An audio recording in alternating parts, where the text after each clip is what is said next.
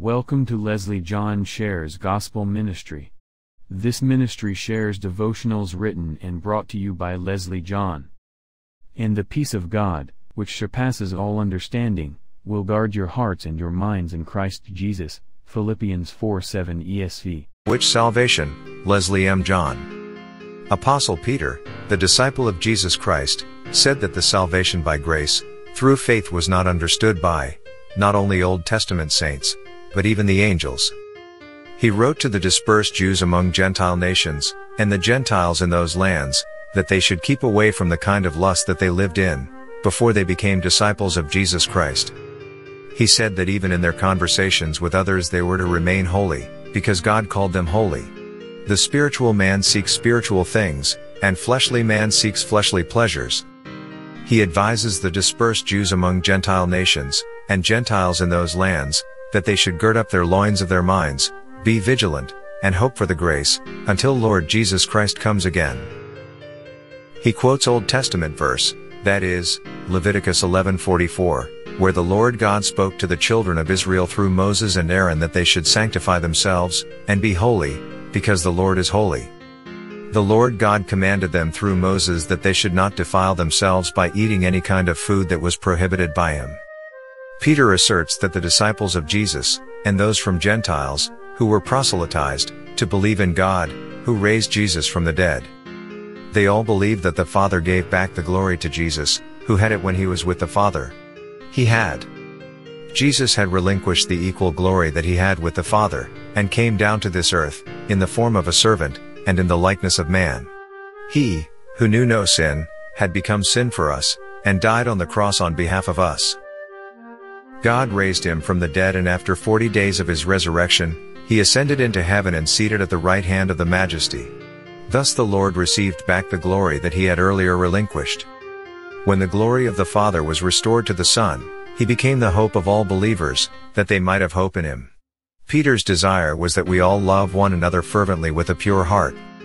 Those who confess Jesus as their Lord and believe and hear that God raised him from the dead are saved, not by corruptible seed, but the incorruptible seed, will have the word of God living in them forever.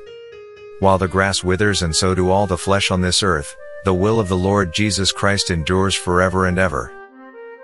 Lord Jesus Christ said, "And Jesus came and spoke unto them, saying, All power is given unto me in heaven and in earth."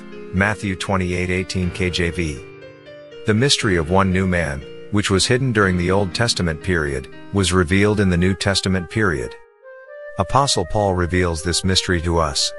He writes, "How that by revelation he made known unto me the mystery, as I wrote afore in few words, whereby, when you read, you may understand my knowledge in the mystery of Christ, which in other ages was not made known unto the sons of men, as it is now revealed unto his holy apostles, and prophets by the Spirit, that the Gentiles should be fellow heirs, and of the same body, and partakers of his promise in Christ by the gospel." Ephesians 3:3-6 KJV.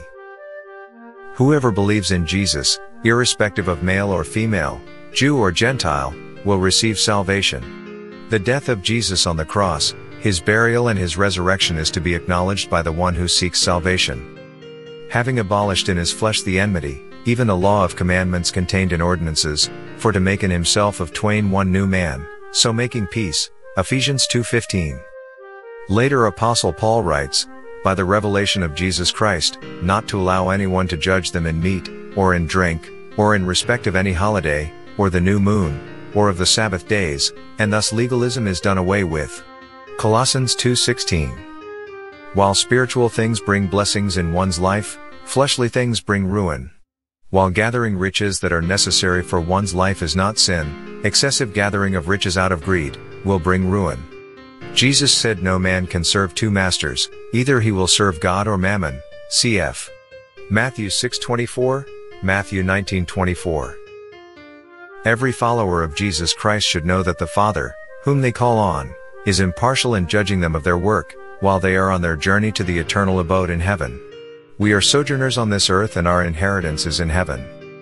Therefore, seek only the things that are needed in heaven and gather for future residence, the treasures that last eternally than that of the things that perish.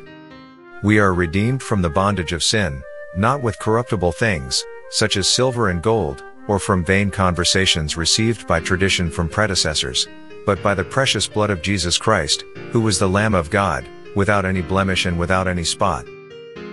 Lord Jesus said, "Lay not up for yourselves treasures upon earth, where moth and rust doth corrupt, and where thieves break through and steal."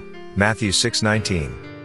Lord Jesus Christ was chosen by the Father even before the foundation of the world that he should become the sacrificial Lamb of God, and accordingly he was on this earth and lived among us. He preached repentance, and of the kingdom of heaven that was at hand. It would be better for those who have erroneous understanding about postponement of the literal kingdom of God, to study Romans 9-11. So when they had come together, they asked him, "Lord, will you at this time restore the kingdom to Israel?" He said to them, "It is not for you to know times or seasons that the Father has fixed by his own authority." Acts 1:6-7, ESV. Jews rejected Jesus as their Messiah and, therefore, the establishment of the literal kingdom on this earth was not established right away.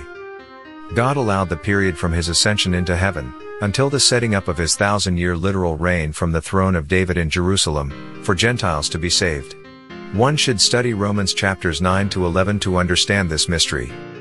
God caused blindness on the part of Jews in order that the fullness of the Gentiles be come in. Some important verses in this context that need to be studied well are: "What shall we say then? That the Gentiles, which followed not after righteousness, have attained to righteousness, even the righteousness which is of faith. But Israel, which followed after the law of righteousness, hath not attained to the law of righteousness. Wherefore? Because they sought it not by faith, but as it were by the works of the law. For they stumbled at that stumbling stone, as it is written, Behold, I lay in Sion a stumbling stone and rock of offense, and whosoever believeth on him shall not be ashamed." Romans 9:30-33 KJV. What then? Israel hath not obtained that which he seeketh for, but the election hath obtained it, and the rest were blinded, according as it is written, God hath given them the spirit of slumber, eyes that they should not see, and ears that they should not hear, unto this day. Romans 11:7-8 KJV. Yet the Lord hath not given you an heart to perceive, and eyes to see, and ears to hear, unto this day. Deuteronomy 29:4 KJV. And he said, Go, and tell this people, Hear ye indeed, but understand not, and see ye indeed, but perceive not. Make the heart of this people fat, and make their ears heavy, and shut their eyes, lest they see with their eyes, and hear with their ears, and understand with their heart, and convert, and be healed. Isaiah 6:9-10 KJV. For the Lord hath poured out upon you the spirit of deep sleep, and hath closed your eyes, the prophets and your rulers, the seers hath he covered. Isaiah 29:10 KJV. I say then, have they stumbled that they should fall? God forbid, but rather through their fall salvation is come unto the Gentiles, for to provoke them to jealousy. Romans 11:11 KJV. For God hath concluded them all in unbelief, that he might have mercy upon all. Romans 11:32 KJV.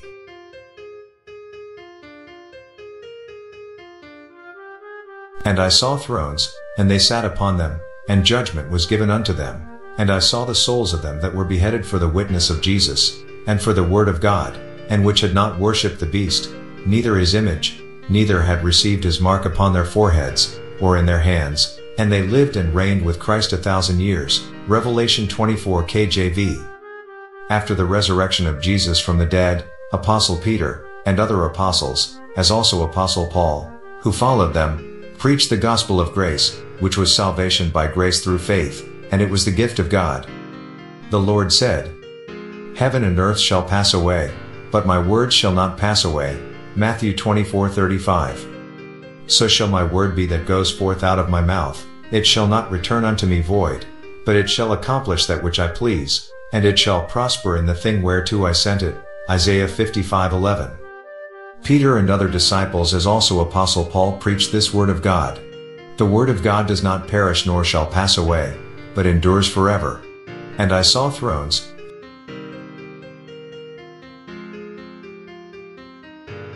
The disciples preached the gospel of Jesus Christ, whose blood cleanses us from all sin. Peter preached initially to Jews, and later to Gentiles as well, as we read in Acts 10, whereas Paul was chosen by the Lord to preach primarily to the Gentiles, cf. Acts 9:15. The good news about the gospel of Jesus Christ is about his death, burial and resurrection. He died on the cross, for our sake and on behalf of us, bearing our sin upon him, in order that we may be delivered from our sin, and that we may receive everlasting life. The salvation is available for all those who confess sins and accept him as Savior, and believes in heart that God raised him from the dead. Compare Romans 10:9 and 20. Old Testament saints prophesied about our resurrection and had faith that they will see God. For I know that my Redeemer lives, and that he shall stand at the latter day upon the earth. Job 19:25. Compare Psalm 6:5, Psalm 16:10, Psalm 17:15, Psalm 33, Psalm 49:15, Psalm 73:24, Psalm 89:48. And many of them that sleep in the dust of the earth shall awake, some to everlasting life, and some to shame and everlasting contempt. Daniel 12:2 KJV. Lord Jesus Christ, who arose from the grave, showed us that we will not be left in the grave, but we will also rise from the grave to have everlasting life. But whosoever drinks of the water that I shall give him shall never thirst, but the water that I shall give him shall be in him a well of water springing up into everlasting life. John 4:14. We are sealed with the Holy Spirit of promise, and therefore, we should not grieve Holy Spirit by committing sins repeatedly. In whom ye also trusted, after that ye heard the word of truth, the gospel of your salvation, in whom also after that ye believed, ye were sealed with that Holy Spirit of promise. Ephesians 1:13. And grieve not the Holy Spirit of God, whereby ye are sealed unto the day of redemption. Ephesians 4:30. Our salvation is secure and it will not be lost. Referring to those who are already saved by the precious blood of Jesus Christ, the Bible says that all of us were once enemies to God, and went astray like sheep, but then we are returned to the shepherd by trusting him as our shepherd. God loved us first and had compassion on us, and he, who forgave us of our sins, is not human to backslide on his promise to take back the gift he gave us, but he chastises us when we go astray. It is by hearing that faith comes, and the hearing by the word of God. Compare 1 Peter 2:25, Romans 10:17. But God commends his love toward us, in that, while we were yet sinners, Christ died for us. Romans ch. 5-8. It is the Father in heaven, who sent his only begotten Son Jesus, draws men to come to him, and Lord Jesus Christ, to whom all power is given by the Father, will raise from the dead them that believed in him. Compare John 6:44. Ephesians chapter 2:8-10 reveals a great truth that the gift of salvation cannot be gained by doing any amount of good works, but it is received only by grace through faith in Jesus. None can boast that he or she receives salvation by doing good works. However, a true believer would live to do good works after he has received salvation by grace through faith.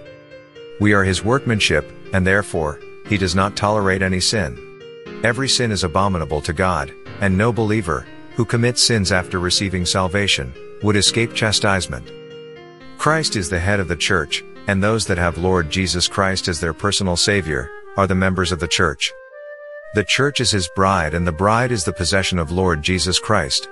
When Lord Jesus Christ comes again, the church is caught up to be with him forever and ever. He protects his treasured possession from the great tribulation. Thus we are so privileged that our salvation is sealed with the Holy Spirit of promise, and no one can take away our salvation. My Father, which gave them me, is greater than all, and no man is able to pluck them out of my Father's hand. John 10:29.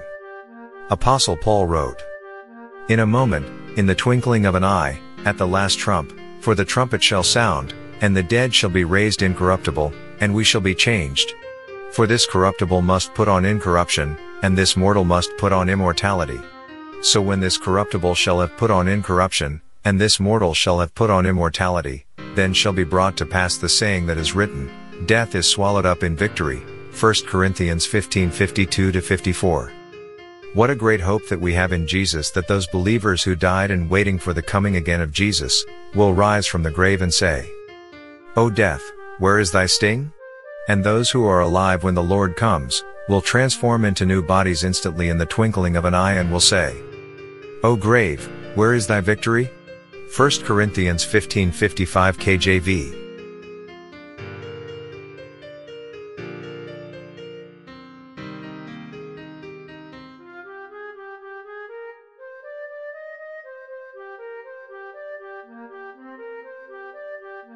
Thank you for listening to the message from Leslie John. Please visit lesliejohn.net. Disclaimer. The devotionals and other articles on lesliejohn.net are intended for spiritual edification. No forcible teaching or conversion is intended. The reader may accept or reject any or all the interpretations or views expressed by the author or anyone on the site. Lord Jesus Christ said, "All authority in heaven and on earth has been given to me. Go therefore and make disciples of all nations, baptizing them in the name of the Father and of the Son and of the Holy Spirit, teaching them to observe all that I have commanded you. And behold, I am with you always, to the end of the age." Matthew 28:18-20 ESV. God bless you.